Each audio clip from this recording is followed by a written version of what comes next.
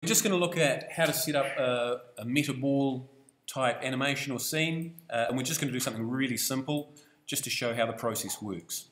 So I'm going to create a cube, there it is there, and I'm going to create a sphere, and I'm just going to use the default cube and sphere. I'm not going to change anything for now, and I'm just going to move them apart, and these are going to be the objects that I use for this Metaballs process. So all I need to do to make these sort of blobby type objects is to go to my create menu, and under modeling we've got this function Metaball.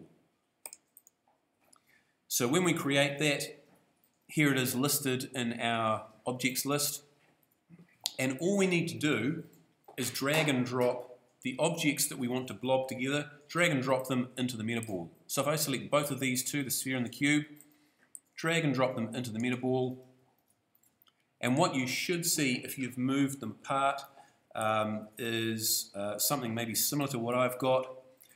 Where it really gets interesting is if you grab one of the objects and start to move it around. Now, what's important about setting up a Metaball type animation is the amount of points or the vertices that each object has.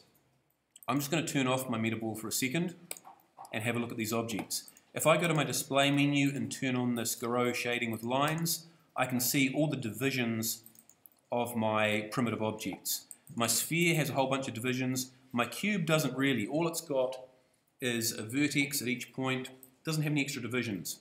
If I put more divisions into it, so I can select my cube, go into its object tab and just add some more segments into it. Now we're getting some more divisions. Oops, I'll just turn these all up to, let's just try 4 for a start. And this is where you want to be a little bit careful. Don't turn these up too high just yet. If you turn them up really high, your computer will really start to slow down. If I turn back on my Metaballs, now we can see we're actually getting this kind of blobby thing go on. And if I grab one of the objects from my list and move it side to side, you can see as they get close to each other, they blob into each other. So what's really important with this Metaball type animation is the amount of divisions in each object that's involved. If they have lots of divisions, you'll get a nice smooth blobby kind of interaction. If they don't have many divisions, you'll get some quite odd and unusual things. The other thing that's really important about this Metaball function is if you select the Metaball itself and have a look at its attributes, in the Object tab, we've got two settings that are really important. The Editor subdivision and the Render subdivision. That is how smooth is the surface. And it's measured in centimetres. How far apart in these measurement units does it sort of subdivide the surface and make it smooth.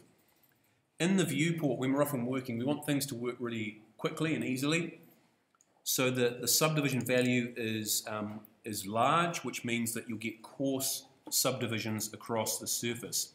If you reduce this to maybe about half that value, so maybe 20 centimetres, you should see you'll get probably about double the amount of smoothness. And so we're getting a much smoother kind of effect.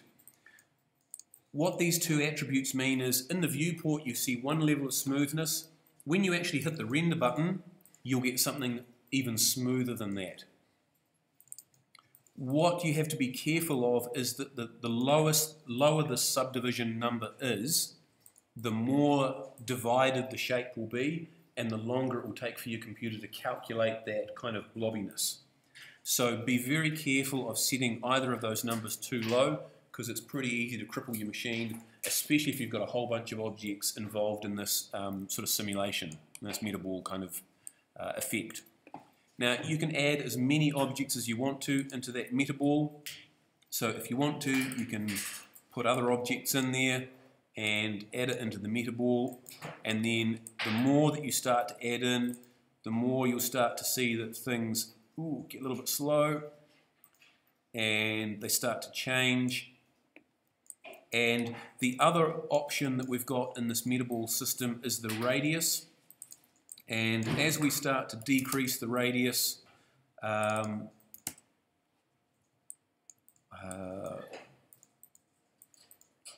It's changing how the objects interact depending on how far apart they are. I'm just trying to see which way around it goes here. So I think the idea is the larger the radius, the sooner objects start to interact with each other as you bring them closer or further away from each other.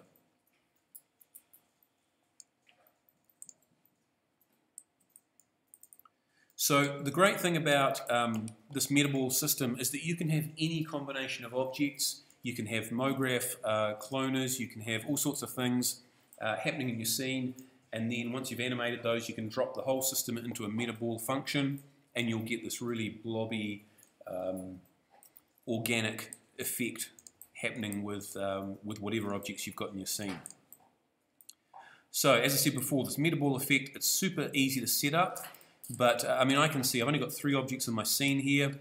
I do have my settings set up reasonably high resolution, and things are already getting pretty slow. So do be very careful about how you use this, because it can really cripple your machine if you set things too high.